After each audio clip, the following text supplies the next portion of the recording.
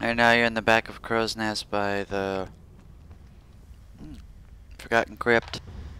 Easy enough to find. It's the burning house. Help! Help! My house is on fire! My baby! Dragon Knight, please aid me!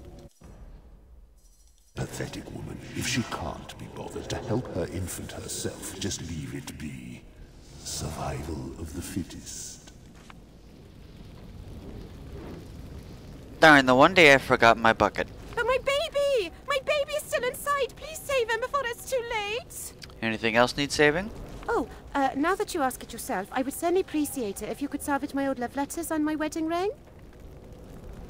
But my poor baby is the most important of all. Alright then, I'm going in. Wish me luck. Good luck, Dragon Knight. Divine And the easiest way to grab all these things at once without everything burning is to go for the love letters, which is in the room over here. It's on the desk. Those will burn first. Then you gotta get the baby so it doesn't burn to death. Just ignore everybody. And that's the baby. They're in the crib.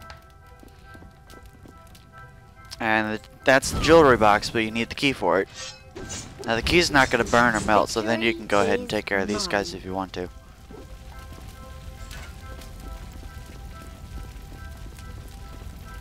And here's the key.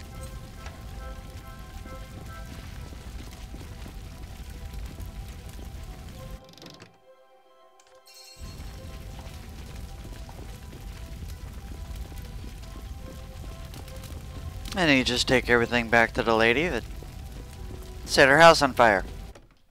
There you are! I thought the fire had consumed you whole. My baby, did you find him? Your baby, the letters, the ring, I saved them all. My sweet little baby. And my most valuable possessions. Heavens bless us both! So Claire, care to explain the troll baby? Isn't he cute, my little bird? I found him in a wicker basket floating by the river some weeks back. He'll grow big and strong and defend the city. Can you picture him in champion armour? Precious! I guess this is a goodbye then.